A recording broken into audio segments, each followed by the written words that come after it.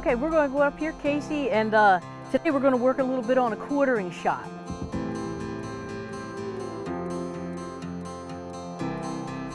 So one of the very most important things we should do when we come up to a stand to look at the targets.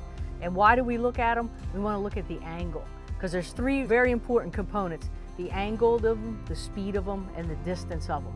So we need to get a good gauge on that to formulate our plan on how we're going to attack it.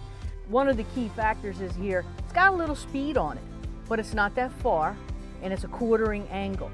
So that should tell us when we calculate everything, we say, well, where do I need to be? Where do I need to get in on this target to break it, right? To be successful. We're going with our great A300 Outlander sporting gun. We got an improved cylinder choke. We're all ready to go. So we're just gonna have you shoot a few, and then we'll just work from there.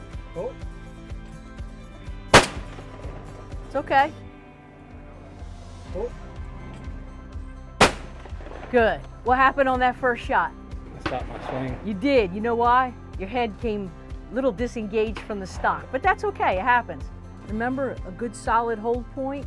We're looking out. We're looking for the flash of the target. Okay? All right. So we're going to get there. We're going to maybe hold out just a little bit more using our eyes in here.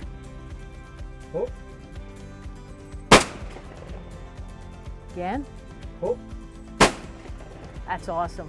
Great progress. That's how you shoot a quartering target.